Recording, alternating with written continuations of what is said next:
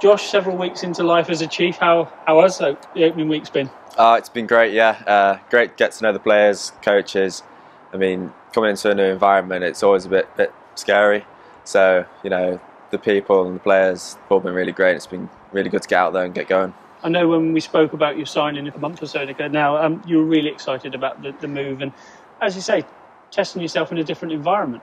Yeah, well, obviously the club's doing really well in the Premiership at the moment, and the players that they've got, you know, there's top level players. It's good to get in the mix with them and learn off them, and hopefully push them for positions too. And you're coming in at a very exciting stage of the season. It's going to be 9 weeks of rock and roll rugby almost. Yeah, it's going to be tough. I mean, hopefully try and get some game time.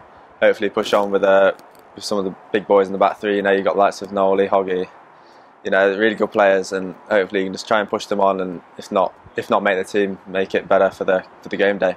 As a young player, how much can you go to those sort of guys and say, give me a bit of your experience? You've been at the top end, you've played at the very top. Yeah, I think the people that they allow it really easily. They're not like, go away, cause, yeah, they're really good players, and I've been able to go up to anyone and they've always welcomed me and helped me out whenever I need it.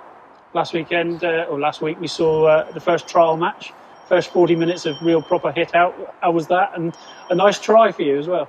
Yeah, it was a good game. You know, obviously 5 months or so been out with COVID and coming back from an ankle injury. It was really good to get out on the pitch, do the stuff and get into the movements of how we want to play here. It was a really good hit out.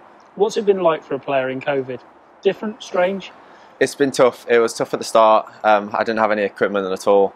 So it was a struggle. It was like finding your own ways to do stuff and overcome the problems that you had. I was rehabbing my ankle injury, so I had a syndesmosis, so I had to do that pretty much on my own, which was pretty difficult, but it was good at the same time, learn the body. But no, it was coming into the club, having not done so many weights, it was a big jump. What attracted you to the Chiefs? You know, everyone will say, you know, they're a good team, and they've been around the top, but as a young player, you would have had options to maybe look at. And I think one of the main things was the coaches and the players. Obviously the facilities as well. You've got top class facilities, but mainly just to learn. I think it's a great opportunity for me to learn off the likes of Hoggy and Nolly and Cuthbert. You know, Flats. They're all top players, and obviously Woodburn, big powerful ball player. But yeah, I think learning off them is one of the main things that I looked at and I thought I could develop. And you come into a group where you know lots of familiar faces already from the 20s. How much was that a help in settling in here? Yeah, it was nice. Obviously a few chats with the boys before I actually arrived, and obviously wanted to go for coffees and stuff, and obviously inviting me around for a meal.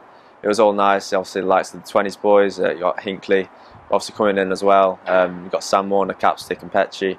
You know, I was quite tight with them in England, had a bit of a laugh here and there, but obviously knowing players when you're coming in is always going to give you a bit of an extra helping hand and make you settle in a lot easier.